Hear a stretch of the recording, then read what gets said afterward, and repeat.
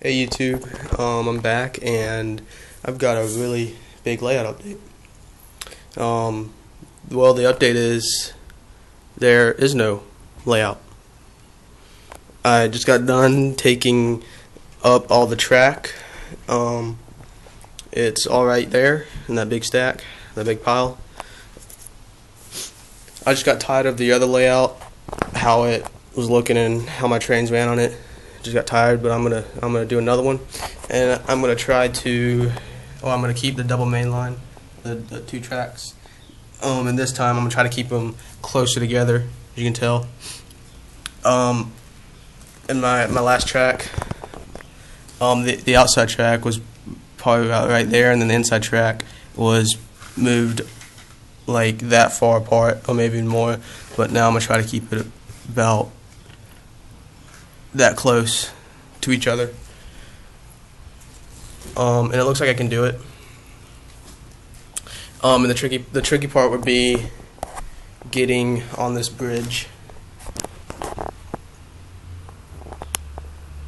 What I'm thinking to do is just take these two pieces out and just move them underneath, but have these pieces underneath across to support it, and then I'll be able to just have both the tracks come right across, and it'd just be basically one big bridge. Some other stuff I've done to the all my trains are all the way over there on that table, and I put some up on the shelves, but most of them are all on this table. Got all my my 5 good locomotives, so they're just hanging out on that table, just waiting until I get the new track. Oh, I did do some stuff to my maintenance of way trucks. I think it was like last night or yesterday. I'll start out with this one.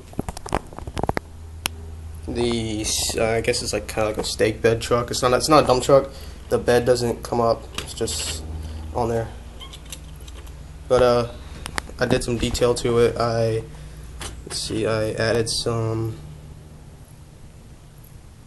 added 2 red barrels and some ties to that. The ties aren't glued down.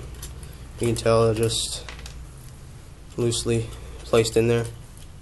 But I try to keep them on this side, opposite side of the barrels. So it kind of looks cool.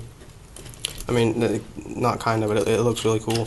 Looks really neat. And then to my flatbed crane truck, I did a lot of detailing to it.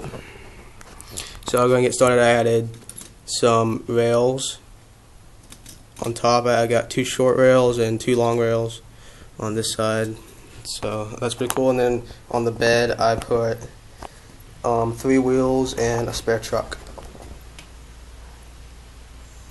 So I think that's pretty cool. And they're all glued down. The wheels and the truck are glued down, so they aren't going anywhere. And to this guy, I haven't done anything to him, just because I don't really know what details to put on him. I might put like a work beacon on all 3 of them. Well, maybe not on this truck because I can't really fit it under there, but maybe on this one and this one, a light beacon on the cab.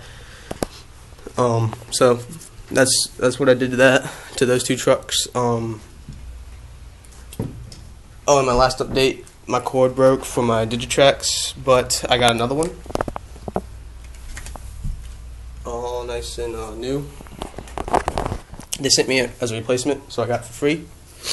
And then I also got some graffiti from Backdrop Junction. A friend off of Train Life had a that is a new product he is working on, and he sent out 10 free sheets as sample sheets, and I was one of the lucky 10 to get one. So it's really nice graffiti. I just have to put it on my trains. So I'll get around to that after I get the layout done. But yeah, that's pretty much the update. I'm gonna get a new track plan down, and hopefully it'll be better than the one I had last time. And I'll keep you guys updated. So stay tuned. Keep looking for updates and train videos. Rate, comment, and subscribe. See ya.